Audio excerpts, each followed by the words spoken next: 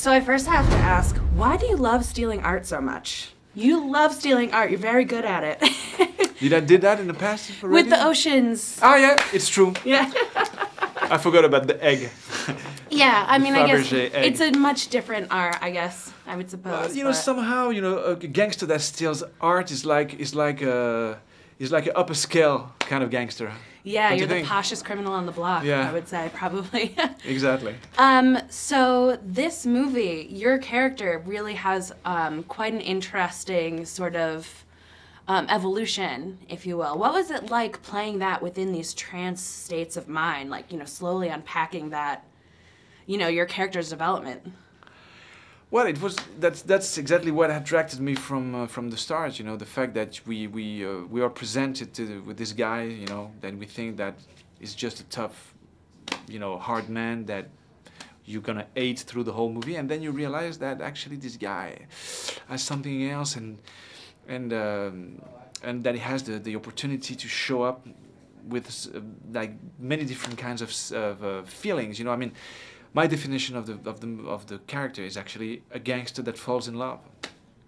Yeah, I mean, your chemistry with Rosario Dawson in the movie is great. Working with her character to me was fascinating in this movie because she is a strong boss lady that's, you know, very subtly just like getting it done. What was it like working opposite such a strong and engaging female character?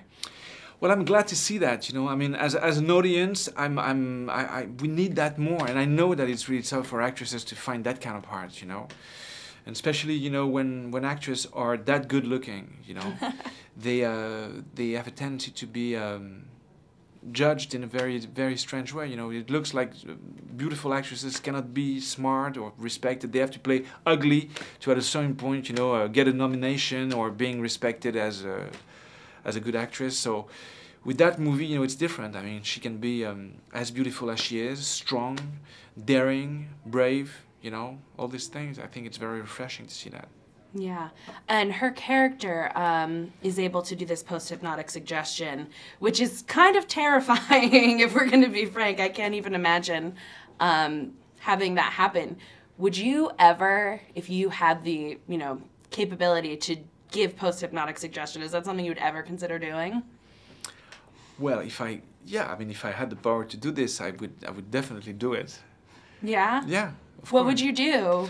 I don't know. I mean, you know, I hope I wouldn't do too many, you know, I wouldn't abuse the situation too much, but it would be a pretty cool power. I don't know. I mean, it didn't work on me. They've tried, you know. I really wanted to be hypnotized, but it just didn't work. You know, I'm just not part of the 5% of the population who's susceptible of being hypnotized, I think.